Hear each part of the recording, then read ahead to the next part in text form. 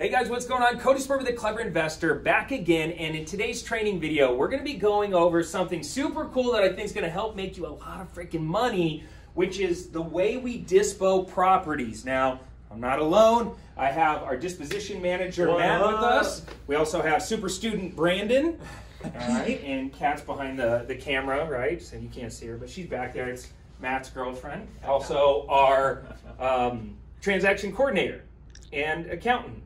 And pretty much the glue that holds it. I gotta show you now. I'm sorry. Gosh. I'm sorry. Hi. There you go.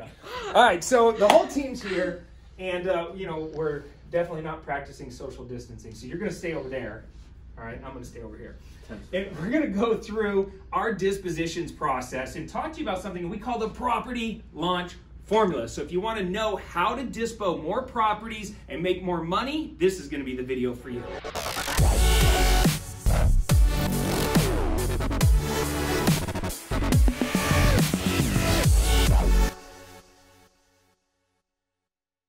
All right, guys, so we're going to be going over the entire backside of a wholesale transaction, which is the disposition side. And so, Matt, you're in the trenches every single day.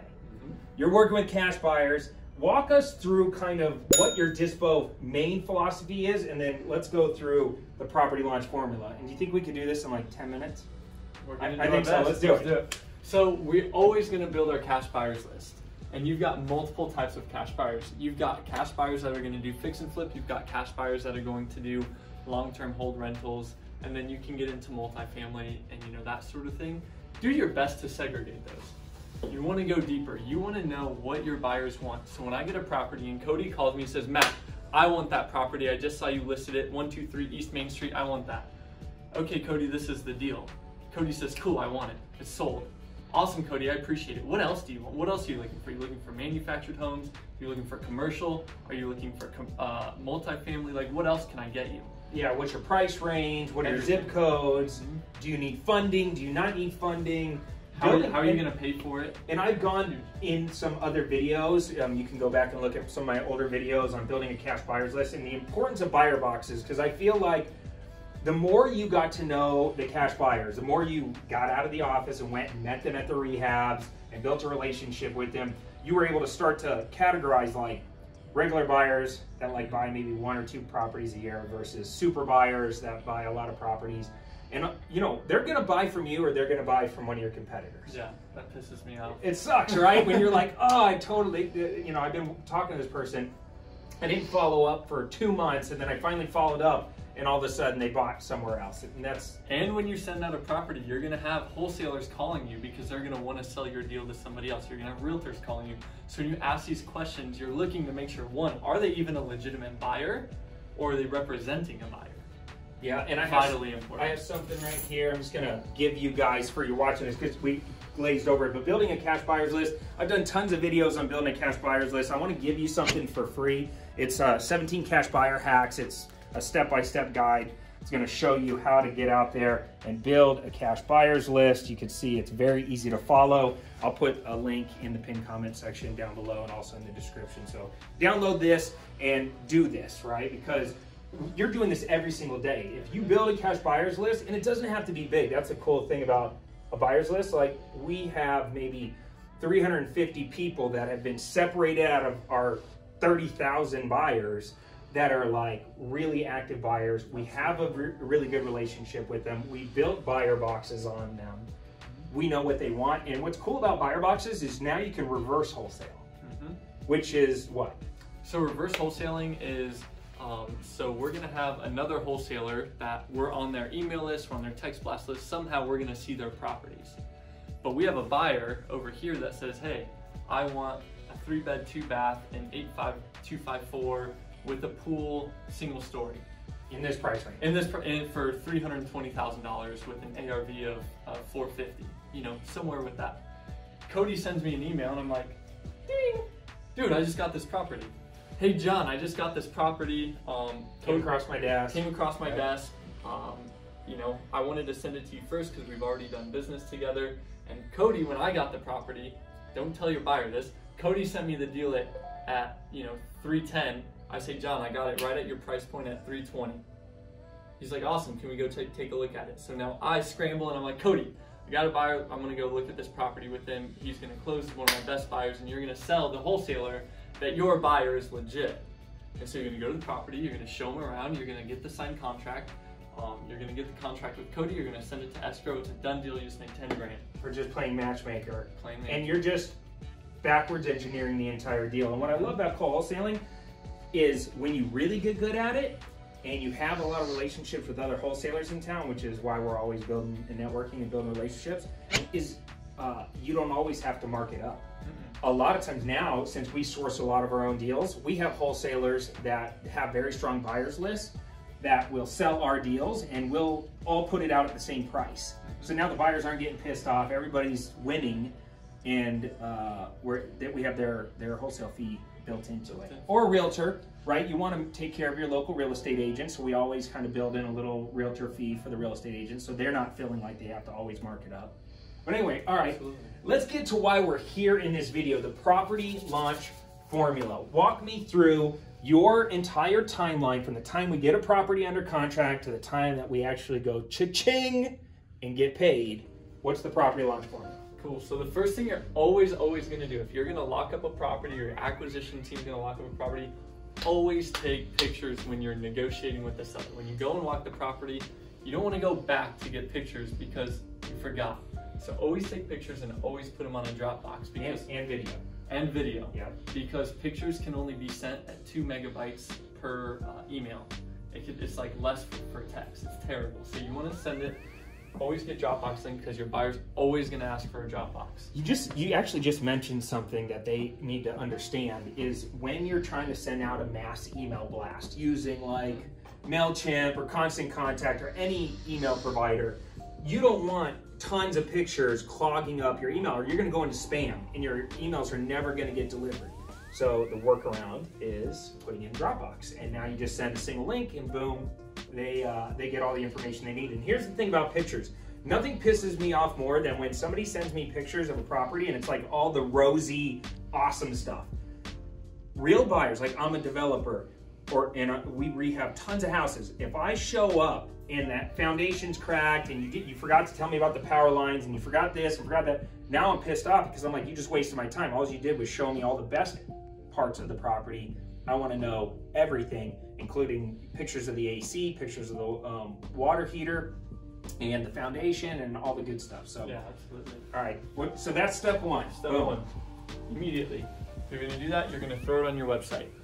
So what you're doing right now is you're getting it prepared to send it out, right? Whether that's our next step, which is calling your VIPs.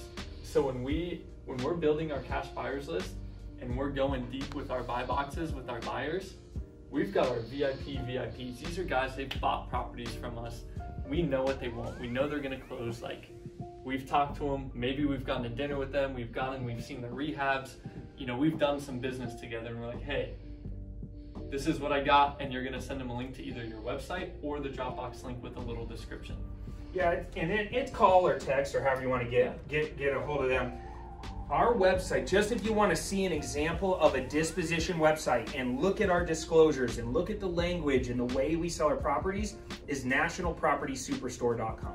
So if you go to nationalpropertysuperstore.com, you'll see our inventory. Here's the thing, our inventory is constantly changing, and we have a lot of properties on there because we're one of the larger disposition websites in the country. However, it's constantly being flushed out. So you really don't want to have, and don't think that you have to have a ton of properties on your website. You can have one property on your website. What that says to me is that as soon as you get deals, you sell them, right? So don't worry about looking bad if you don't have a ton of properties. And if you need to start off, get some other wholesalers' properties, put it on your website so at least you have some inventory, and just mark it as sold, sold, sold, sold, sold. And then when you get a deal, put it on your website. All right, so now we're gonna call our VIPs. These are people that rose to the top of the list. They're gonna get that special treatment before you mass blast it out. So that's the next step. Yep, and we've got text and email. Guys, there's ManyChat. If you wanna make a Facebook Live video, if you wanna make a TikTok video for your properties, like whatever you wanna do, and you just wanna get it out there and just text and email blast because you spent time getting phone numbers, getting emails, and you just want to send that out to the world, this is the time to do it. Yeah, and the thing with texting and email, so we have an in-house system that we actually built for our text blast. Same for email. The thing right here is you want your text to be simple and clean. And I'm gonna put up an example of one of our texts up on the screen right now. So you can just see, like, it's not a ton of information, but it's very clear. There's a headline, there's some basic description of what the offer is, and then there's a picture of the property, and then there's a link to either the Dropbox or a phone number to be able to call. And when you create a Dropbox link, those Dropbox links are extraordinarily long. So we use bit.ly links. So you'll just upload your Dropbox link into bit.ly, paste that bit.ly link, I think it's like 10 or 12 characters, fits perfectly in a text and reduces all the characters. Yep. You know, just saves space. Yeah, and you definitely want to use a link shortener, otherwise you're going to use up all of your text characters.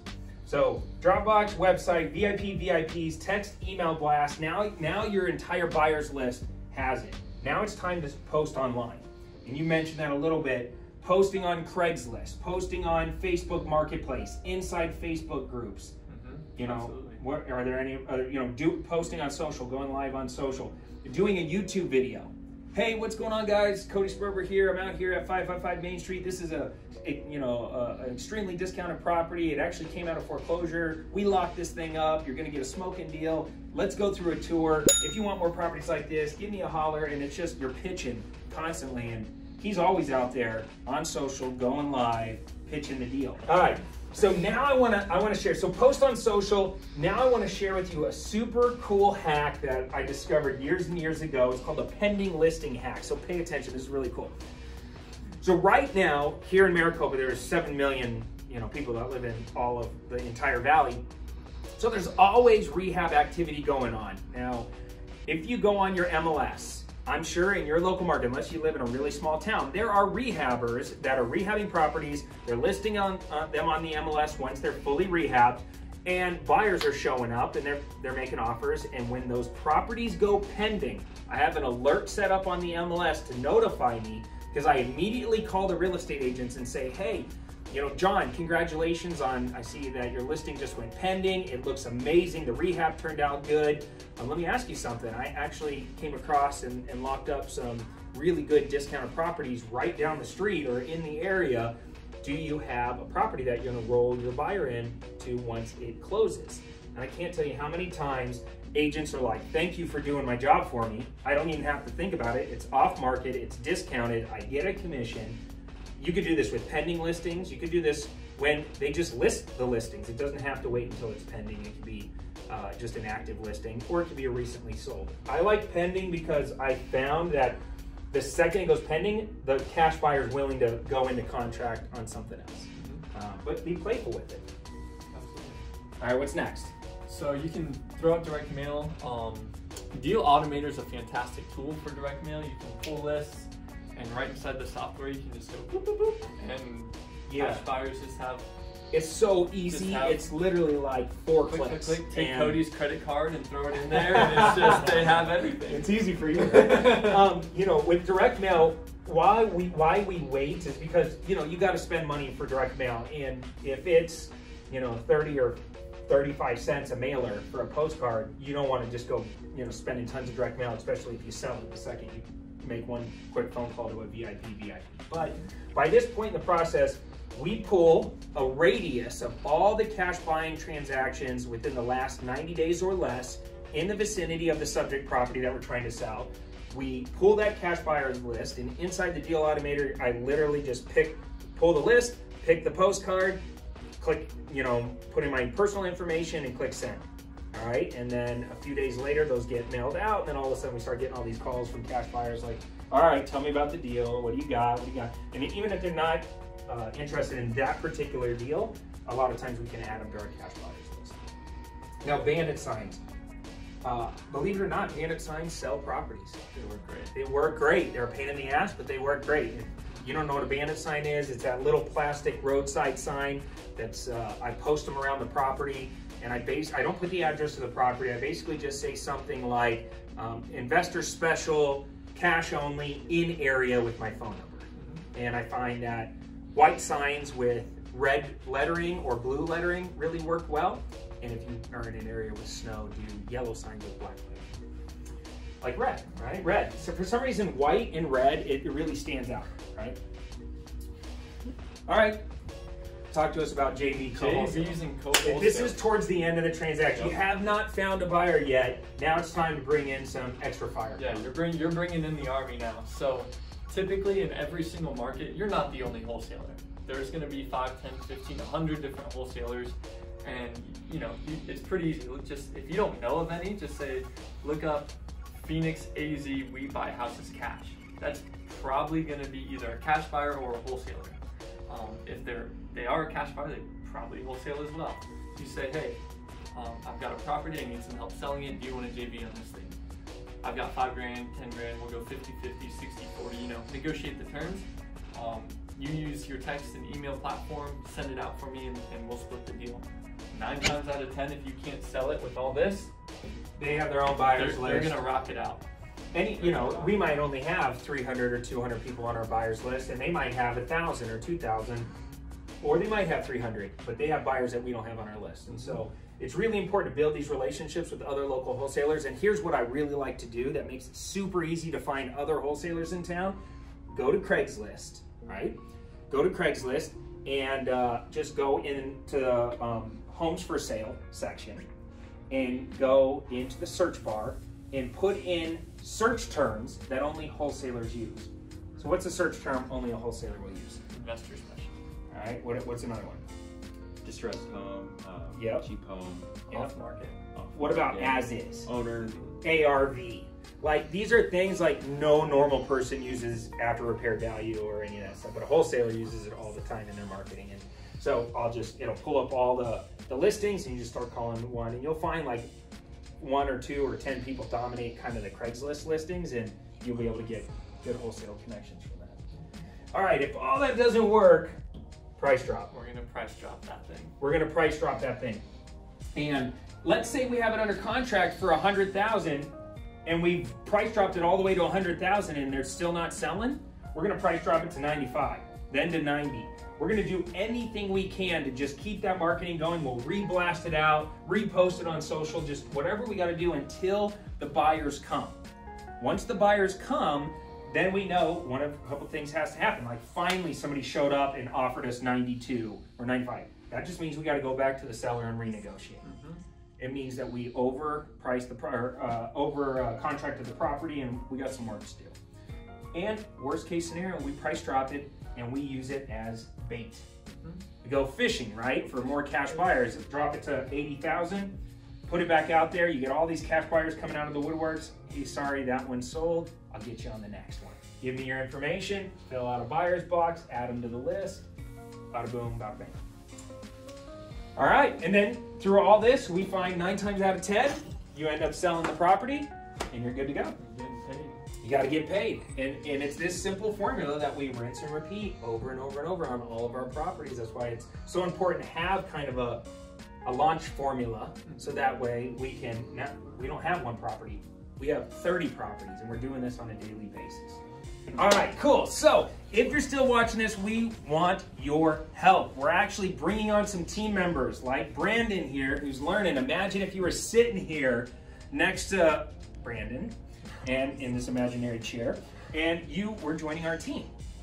We're trying to scale our dispositions department. Matt is a great dispo manager, but he needs people to manage, and we want to sell and make a lot more money. And right now, the market is on fire. The world is on sale. There's a massive amount of distressed real estate coming and people defaulting on their properties. And we are opening up all kinds of virtual markets. Plus we're trying to dominate here in Arizona. So what are we looking for? If you're watching this and this resonates with you, if you want to become part of a team, you want to join our dispositions department, we're looking for interns right now, and if you are an awesome intern, then it becomes a fully paid position. But what is it? What are we looking for? You've got to be hungry. The number one thing I need somebody that needs to do deals. It's not, oh, I want to go do some wholesale deals and feel it out. It's like it's do or die. Like we're gonna go do deals, or we're like not gonna do anything. Like we're gonna get deals done all the time, every day, posting everywhere, doing whatever it takes to sell a deal. So in that, you've got to be motivated.